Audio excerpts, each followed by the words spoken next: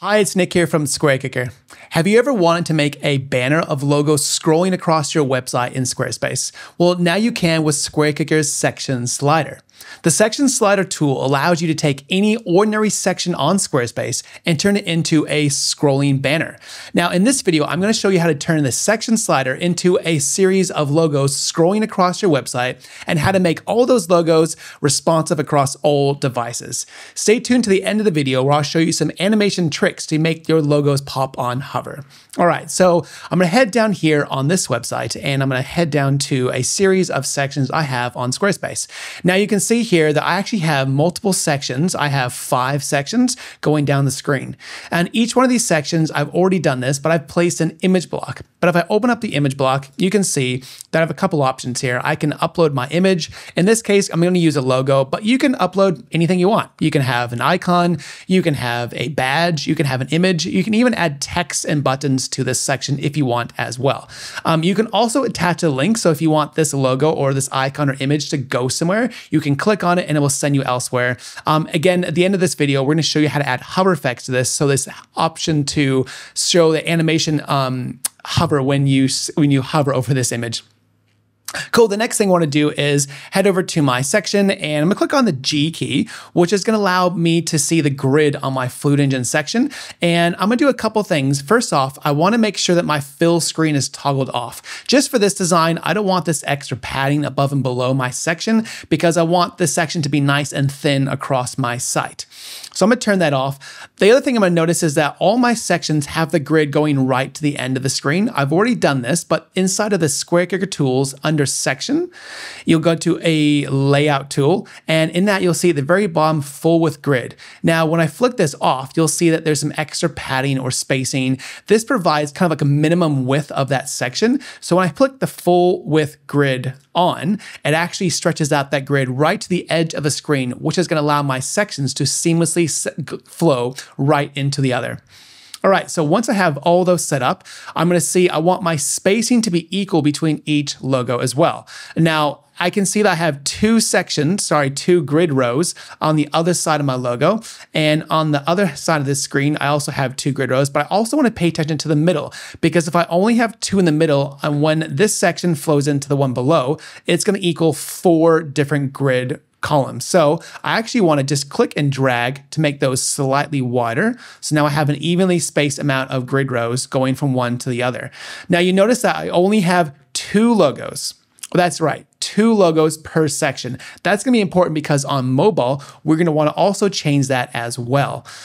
I click on my mobile view and I can see that my logos are stacked. So I don't want this to be, so I'm actually going to move my logos right to the end and make room for them so they're sitting balanced right in the middle. So just like that, we're just going to click and drag around.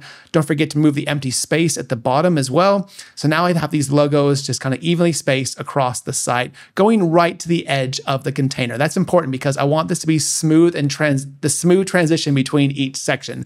So I've already done this to all my other sections, so that is ready to go. So head over to my desktop. Now here's where the magic happens. I simply just go over to my extension from my section on the first section, go into advanced, and down at the bottom I see section slider and I click enable. Now you can see instantly, I'm going to turn off my G key, you can see instantly they're already scrolling across. That's because I have the scroll turned on. So you might by default see the slide enabled, which allows you to create a section slideshow, but I'm going to go over to scroll and now I can see my logo scrolling across the screen. Now earlier you might see this, you might see 1 or 2 logos per section on your screen. So I head down to my slides per view and that's where I can see slides per view is 1, 2, or even 3. And lastly, I'm actually going to do 4 because I want these really small logos to be scrolling across my site. Now here I can also adjust the scrolling speed as well if I want this to go a bit faster or slower, and I can even choose the direction if I want them to go left or right. So I'm going to say left and keep that on there. The next thing I want to do is obviously just make sure I have sections enabled 5. So I had 5 sections enabled for my slider, but if you drop that down to 4, you'll see that the section below the last one will pop out of my slideshow, and I'll put that back in, and now I'm ready to go. The last thing I want to do is head over to my different devices. So I'm going to go to tablet, and see that actually here is maybe a bit too many logos squished together. So I'm gonna probably choose 3 because that looks a bit nicer than 4 on the desktop. And finally on mobile, I'm gonna see that I only see 2 sections per view, and they're a bit big, but if I want to, I can actually go down and shrink them down to a smaller size by just showing you earlier how you can use Fluid Engine to drag and resize those images inside of Squarespace. So that's pretty much it. But now I want to show you some really handy tips on how to make animations happen on scroll for your logo. So I'm just going to apply this. And first off, it's going to be easier to do this when I'm not scrolling across the logos on the screen. So I'm going to click into any section and it's going to take me straight to my original first section. And I'm going to turn that off. Now head into my SquareKicker tools and let's go on with some color because that's gonna be fun. This National Geographic one looks good. So I'm gonna go into my SquareKicker tools for this image, for this icon, and I'm gonna go over to filter. So filter is gonna be a bit fun. So I actually wanna take the grayscale and move it all the way up. So it's fully grayscale, but then I click the lightning bolt up here, which is my hover mode. And when I flick on hover mode, it's gonna say on hover, I want it to actually be full color, which is pretty fun. And let's do one other effect. Let's just turn off hover mode again, and let's just do effects. And effects, I'm gonna turn this down to maybe 97, just a little bit smaller, but on hover, I want to scale back up to 100.